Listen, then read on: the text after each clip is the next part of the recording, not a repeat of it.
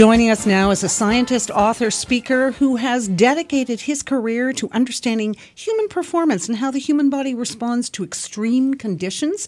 Dr. Greg Wells, welcome to What She Said. Again, it's our pleasure. That's so good to be back with you again. So fun. Your book is called Ripple Effect. What ripple effect are we talking about?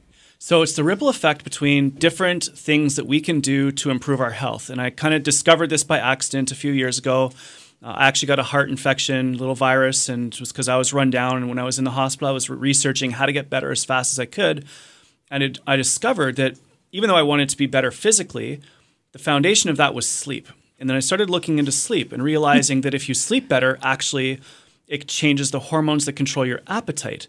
And then if you eat better, it actually improves your body faster and gets rid of inflammation. So there are all these little things that trickle. And I think often we go after one thing and don't realize how everything's interconnected. So that's what I try to explain. Well, okay, because I'm a co-host of this show. I'm putting my hand up right here. Nice. Did you examine menopause and how it affects women? Because since I hit menopause, I have not slept. I am putting on weight. I am stressed. And I think it's all down to sleep. But unless I take drugs, I'm not going to sleep. Yeah, isn't that, it's one of the big challenges that we're faced with, and many that it's funny you mention that because this actually started my career 20 years ago. That's one of the questions I got. Well, what about, I was trying to teach people how to be healthy, and one of the women put up her hand and said, "Young man, what do you know about menopause?" And so it's been an ongoing investigation ever since then. And my mom actually went through some challenges during menopause, and the only way she could deal with it was exercise and nutrition because she couldn't take hormone replacement therapy. So I would actually suggest that it's okay to take drugs, and if your doc wants you to do that, that's fine. But there's a number of different things that you can do. Water will tremendously help with hot flashes, getting really hydrated.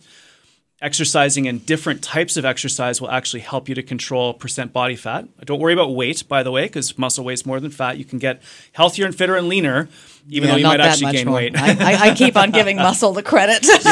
So what exercise specifically are you talking about? I mean, the goal here is to get Kate sleeping. Right. So we're going to get her drinking water. Yep, start drinking water, for sure. So she can't go anywhere where she isn't 5 minutes away from a bathroom. Okay, that's one. That's all good. Number two, exercise, but what kind? Because she does exercise. She walks, she works with a trainer. So what kind of... If you're doing work with a trainer right now, that's fantastic. I love people to develop muscle mass. And if you develop muscle mass by lifting some great weights and doing whole body exercises and working hard enough that you can't talk to your trainer while you're training, that's a key factor. Can I yell at her? Because I do that and right, say, good. why am I paying you for this Exactly. a lot? That's awesome. Cardio, like intervals are fantastic. Walking's amazing, but getting some intervals in there where you actually produce some lactic acid, some speed work is fantastic.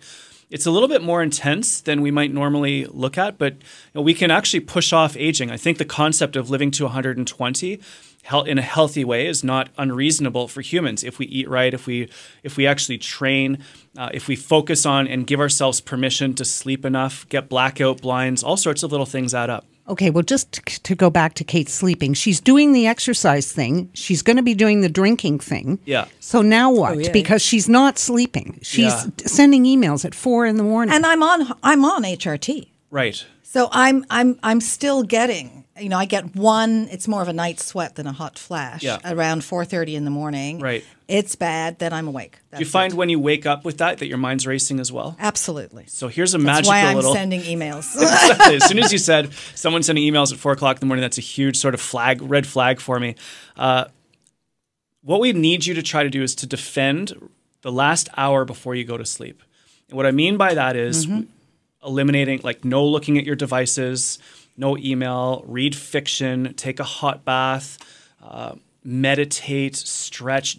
We need to protect that last hour because I find often with people who wake up at 2:30 in the morning, mind is racing, it's as a result of what was happening in the hour before sleep. Because that's when your creativity comes into play. That's when problem solving comes into play, not in the first half of sleep, the second half.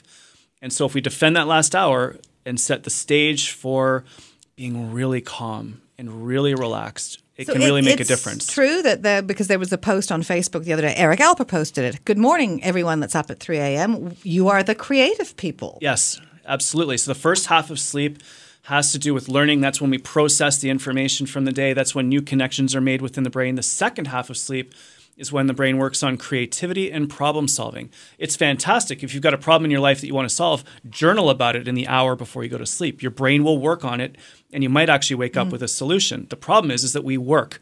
We're checking email, we're checking social, we're firing off text messages, we're on our devices. And that gets the brain racing through all the problems of the day, which you wake up thinking about. So that's why I tell people, please defend that last hour before sleep. I don't send too many world-class emails at 11 o'clock at night. I know I don't send good emails at 4 o'clock in the morning. So should we talk about Donald Trump's Twitter feed? That's a perfect example, actually. We won't get into that, but that is a perfect example of when not to send tweets. Yeah. Well, I never realized that sleep really, which most people I know talk about in one way or another, that they have issues with, is then has that ripple effect on your hormones and your appetite and how you feel, your mood, I guess? Absolutely. So one of the things I discovered when I was doing all my research on sleep was that when we sleep, we release a hormone called growth hormone. Growth hormone circulates throughout your body. It repairs muscle, it repairs bone, it repairs skin. It's the fountain of youth. If people want to feel younger, prioritize sleep and get a great night's sleep. Some other hormones are changed as well when we sleep. Leptin and ghrelin are regulated. Those are the hormones that control your appetite and how full you feel when you eat. So if you actually want to follow healthier eating during the day, you need to sleep well, because unless you sleep well, you cannot make good decisions during the day. It's impossible. Your brain doesn't function that way. So it's, for me, the foundation of absolutely everything. Okay, so what do we, it's a big change for a lot of people, but you say little changes can help. What should people who are not sleeping, and what do you consider a good range of sleep? Is 5 hours enough? Is 6 hours enough? Yeah. So how much sleep do we actually need? The research is quite clear. Any less than 6 hours, you increase your risk of all-cause mortality. That's sort of death as a result of anything: cancer, heart disease, type 2 diabetes, metabolic syndrome, anything. So we're looking for a bare minimum of 6 hours. In a row? Or can I make it up in a nap? It's interesting. Ideally in a row, but there's also great research that says that napping's fantastic. A 20-minute power nap improves mental performance. A 90-minute full complete nap is also wonderful for your body and for your mind, which, no question. Sometimes people wake up from naps feeling horrible, so that's why I say 20 minutes or 90 minutes. Either set an alarm, wake up in 20 minutes, or allow yourself to wake up naturally. That typically happens 75 to 90 minutes later. If you want to live the longest possible time, the research is quite clear. You need 7 to 8 hours. That's 5 complete sleep cycles. And if you have to take a nap to get to that number, that's all good. You have steps in your book. So sleep is the foundation, and then exercise? Yeah, sleep, eat, move, think are the 4 components that I really tried to focus on. Okay. So sleeping is the foundation, and then starting to exercise. And I just like people to move. The benefits of exercise are so powerful that as little as 15 minutes of walking, which isn't that hard, is enough to decrease your risk of certain cancers 24 to 40%. That's incredible information that says you don't really need to do much. Doesn't need to be that hard. Anything helps, and the more that you can build movement into your life, the better. And what about think? That's the third step. Yeah, that was one that really sort of came out as I began to look into this. The power of mindfulness, the power of meditation, the power of positive thinking, the power of focus were all elements that I think really enable people to go from living a life where we struggle and we just barely get through our days to where we actually have energy, where we're actually calm, where we're really directed into the things that we're most passionate about, where we can respond to situations rather than reacting to situations. Probably over the last 8 to 9 months, I've been all in on mindfulness and meditation, and it's completely revolutionizing my life. And I'd encourage people to explore that with apps like Headspace or Calm. There's some great ways of learning it, and I think it'll totally change people's lives. So where can we get this book, or when can we get this book? It comes out on April 4th. You can get it anywhere, so which just is pretty exciting. Couple more days. It only took 2 years to write, so this has been a big, long moment coming. And Amazon and all the retailers will have it. And if anyone wants to check it out, you can get it through my website too, drgregwells.com.